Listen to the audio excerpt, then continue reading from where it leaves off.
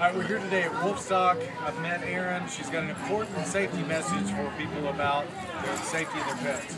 Hi, last year on August 26th, while riding in my car, I was rear-ended by another motorist on the highway.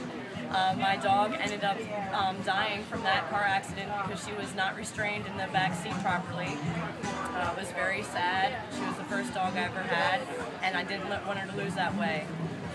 From that day forward, I've always gotten a seatbelt, or she rides in a crate in the back seat, or she doesn't come. It's just about safety. All right, so take it from me and from Erin especially. Please keep your dogs buckled up properly. Absolutely. Thank you.